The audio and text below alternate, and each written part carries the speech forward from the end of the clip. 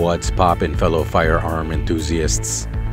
Finally taking out the Great Lakes Firearms GL15 AR zombie pistol straight to the range to test it out.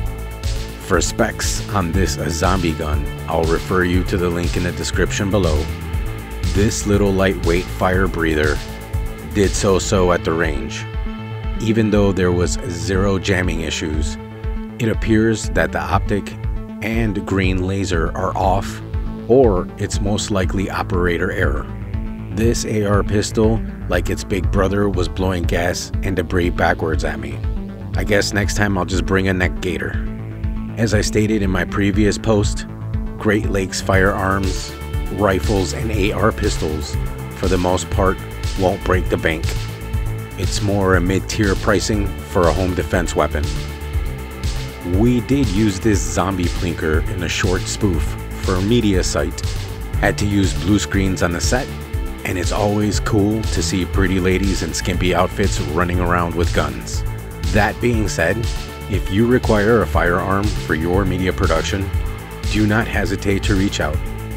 My Instagram and email are available in the About tab on this channel. Y'all stay well, stay trained, stay accurate. Ciao, friends.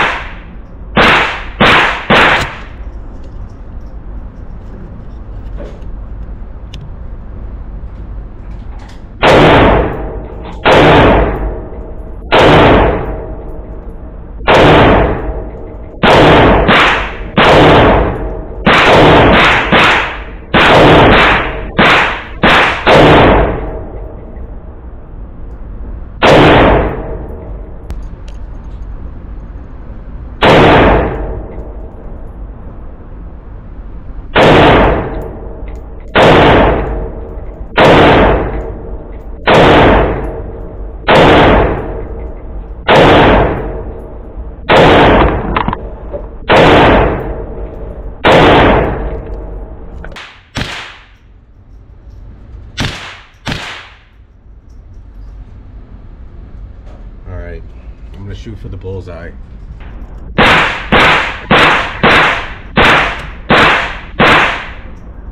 Oh. I like that. We'll see if it works. It came off of Amazon as well. All right. We'll see.